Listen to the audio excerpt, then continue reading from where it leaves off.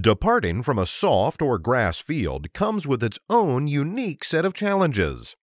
Proper technique is required from the moment you begin to move the airplane from its parking location until you are safely clear of any obstacles and established in a normal climb.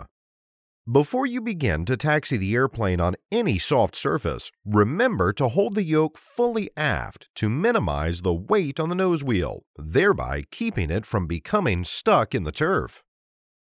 At the same time, you must also apply proper crosswind correction, just as you would during taxi operations on a paved surface. With a soft field takeoff, it is important to remember that the performance of the airplane will be reduced by the increased friction with the soft surface. Be sure to calculate your takeoff data and evaluate it against field and weather conditions to be sure that you can safely depart and clear any obstacles. Prior to entering the runway for departure, ensure that the before takeoff checklist and before takeoff final items have been completed. Don't forget to set the flaps to 10 degrees. As you enter the runway, hold the yoke fully aft and position the flight controls in the appropriate direction for the wind conditions. Minimize your use of braking and keep the airplane rolling so that it doesn't become stuck in the soft surface. Make the appropriate call-out once you have verified that you are on the correct runway.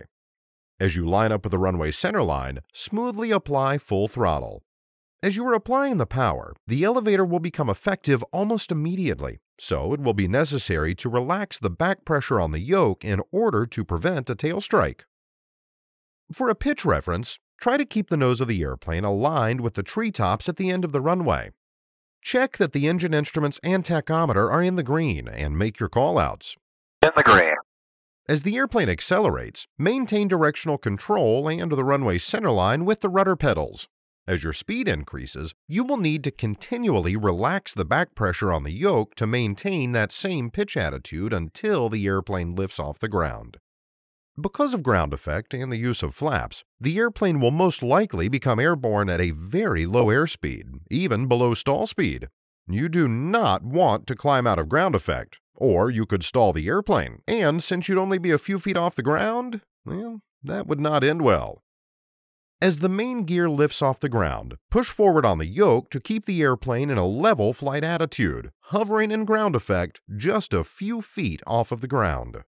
If there are no obstacles at the departure end of the runway, accelerate to obstacle clearance speed while in ground effect, and then establish a VY pitch attitude and climb out. If, however, there are obstacles to be cleared, accelerate to obstacle clearance speed while in ground effect, then pitch for and maintain that speed, climbing out until the obstacles have been cleared. Once the obstacles have been cleared, pitch for VY. With a positive rate, depress the brake pedals and make your call-out. Once the airplane has accelerated above 65 knots, retract the flaps to 0 degrees and maintain the VY pitch attitude. From here on out, continue climbing using the normal takeoff procedures. Now that we've covered how to fly the maneuver, let's look at the end goals for your skills in a soft field takeoff. Some of the standards for the end-of-course check ride include: ensure the aircraft is properly configured. Clear the area, taxi into takeoff position, and align the airplane on the runway centerline without stopping while advancing the throttle smoothly to takeoff power. Establish and maintain a pitch attitude that will transfer the weight of the airplane from the wheels to the wings as rapidly as possible. Lift off at the lowest possible airspeed consistent with safety and remain in ground effect while accelerating to VY or VX as appropriate.